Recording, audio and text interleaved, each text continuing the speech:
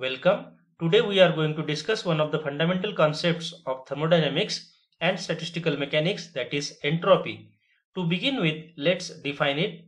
Entropy measures the level of disorder or randomness in a system.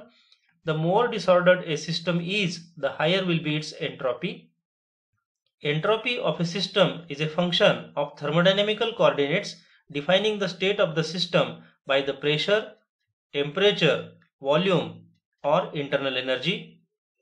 The change of entropy between two states is equal to the integral of the quantity, the dq by t, between the states state A and state B along any reversible path that is joining them.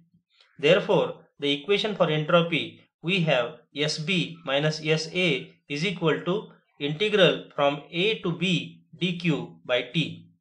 Entropy is a state function just like temperature, pressure, volume, internal energy, or magnetization for a paramagnet. Imagine we have a closed box filled with the colorful balls.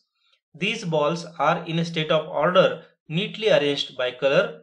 This ordered arrangement represents a state of low entropy. Entropy, as it is a measure of disorder or randomness in a system.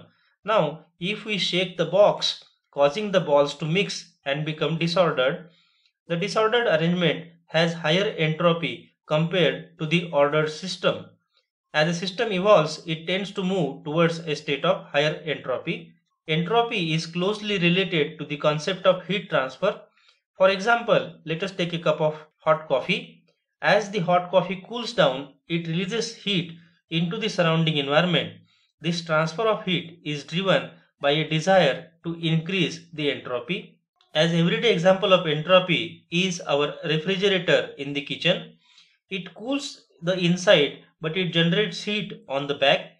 This heat release increases the entropy of the kitchen following the second law of thermodynamics. So remember, entropy is all about the tendency of a system to move from a order to disorder, and it plays a crucial role in understanding energy and heat transfer. It is represented by a symbol S, and the units of entropy are joule per mole or calorie per mole. So there are a few points that we must remember about the entropy. The entropy of a system remains constant during an adiabatic change.